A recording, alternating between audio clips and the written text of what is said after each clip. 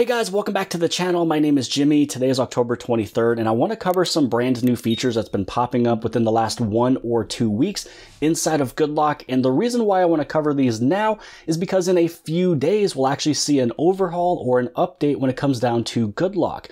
So GoodLock will have a pretty large update. Several of their modules will have brand new features, and that's why I want to cover the new features that's happening right now today. And then I'll come back in a few days to show you everything that's new with that update. And for reference, this version of GoodLock is 2.2.04.75.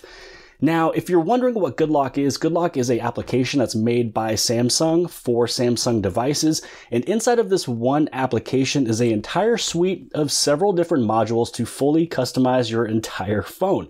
Now, this one is region locked. So if you go inside of the Galaxy Store and you search for GoodLock and you don't find it, that just means that you are region locked. Usually, if you're inside of the United States and several other countries, you will be able to find GoodLock. If you want to, you still can use VPNs, put your location somewhere else and get it downloaded, but I'm not going to cover that in today's video. So I'm going to cover 5 of these different modules that has had updates within the last week, 2 weeks, or even just today. So the first module that we'll talk about will be the One Hand Operation Plus, and the reason being is because this one was updated today.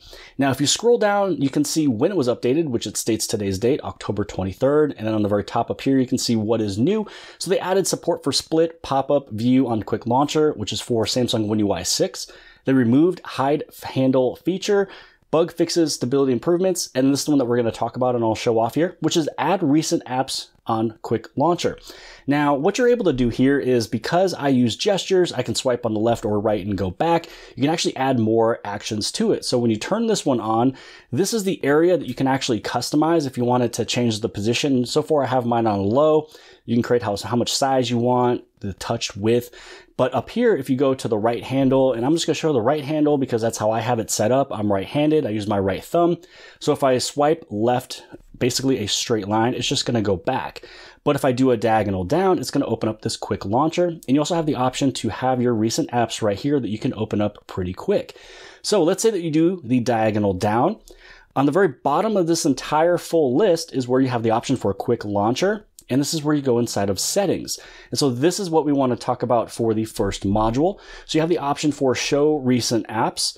And you can also open apps without tapping. So I don't know if you played with One Hand Operation Plus before. If you've never have, I definitely play with it. See if this is something you like better than the regular stock gestures.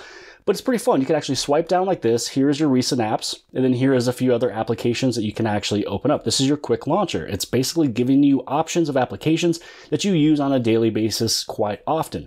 Now you can have it as either 4 columns. You can have it as 2 columns. So if you swipe down, you only have the 2. And then if you don't want the recent apps, you can actually turn it off. So you can see I'm only left with just one screen right here. So here's my one screen. But if you also want to show the recent apps, you just simply be able to turn it on. So to show off this top feature up here, let's say that you just want to swipe down. And then if you keep your finger on the screen, you can see that I can open up any application just by lifting off of the screen. So it's a pretty fun and quick way to open something up rather than letting go and then tapping again.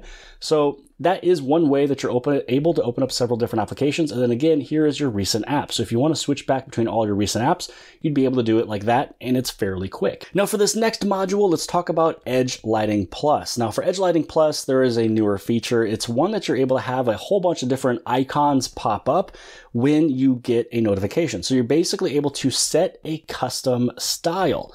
Now, if you go to set custom style, this is how you can have it look. You can have different effects. You can have water. You can have any of these things sitting right here. You can have hearts.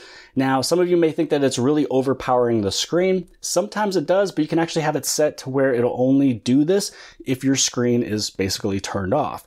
And you can also go inside of advanced. You can change the size of it. So if you want it to be small, medium, large, very small. You also have the period of how long it'll last. Here's the amount. If you want it to be, few, if you want it to be many. So I have mine set up for few. I have it small, short, and rotation as week because you're able to set up a different rotation and how you want them to look. So this one right over here is going to be several different sizes. So to show you exactly what it looks like is I will send myself a text message right now.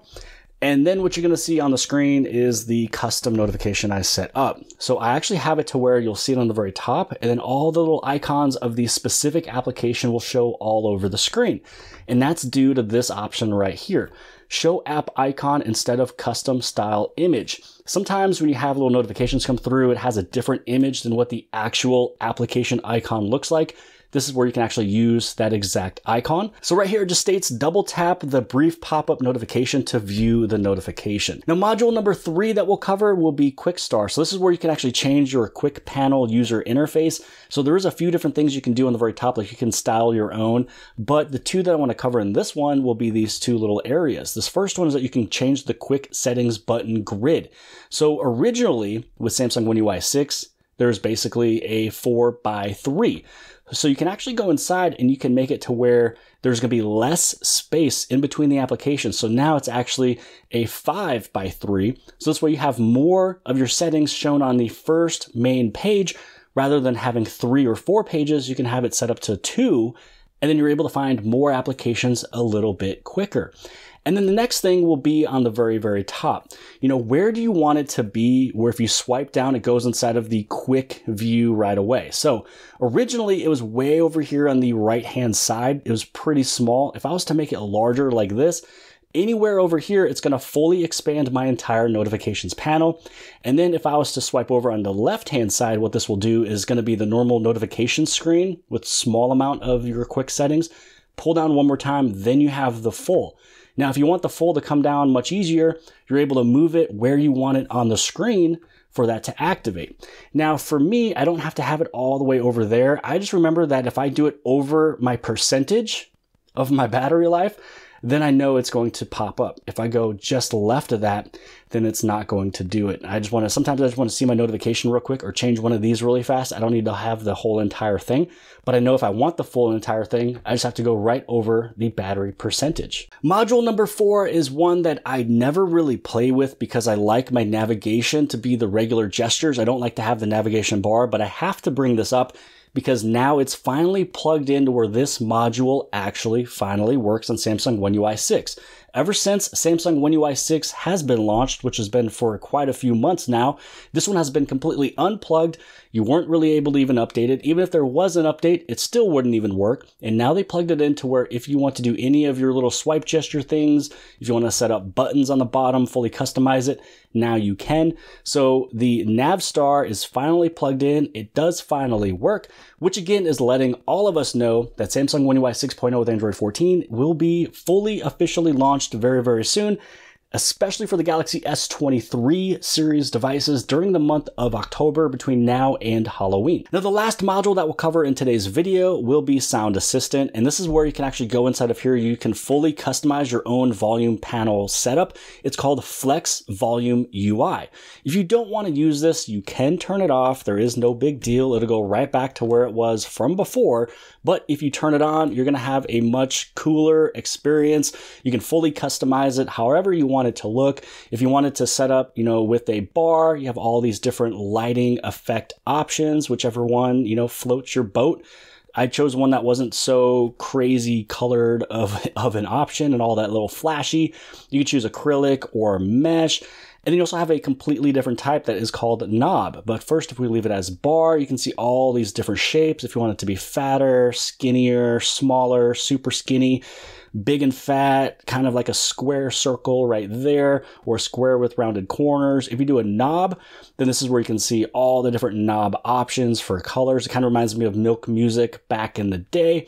Here's your different textures. And then also your shape is only going to be 2 different sizes. What this one looks like over here will be this right here. You can just kind of move it around, play with the UI. Tap here if you want to be vibrate or sound mode. Tap those 3 little icons and it brings you right back to your sound bar panel right here for basically the settings, notifications, media, all that good stuff. So I'm going to move this one back to what I was using, which was bar. I chose the second area here, the very first one, and so this is the one that I'm going to keep it at. But this is really fun that you're able to play with right here in terms of sound assistant. Now, another thing you can do is also the change step volume. This is a little topic that I've talked about all the time. The way that Samsung has it set up is it used to be by 10. So this is like, 70, 60, 50, 40, 30. It's a big move, a big jump. If you want to be more precise, for me, I went by 5s.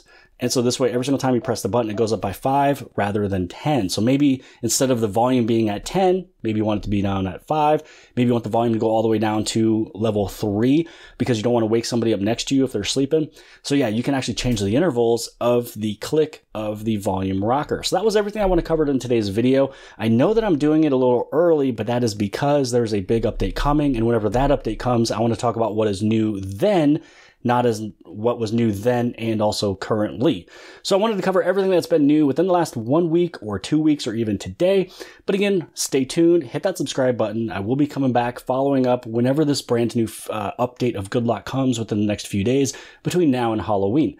So hopefully you guys appreciated this video. If you did, give it a big thumbs up. Don't forget to subscribe on the very bottom left-hand side. And if you like this video, then more than likely you'll also like this video. And I'll see you guys later.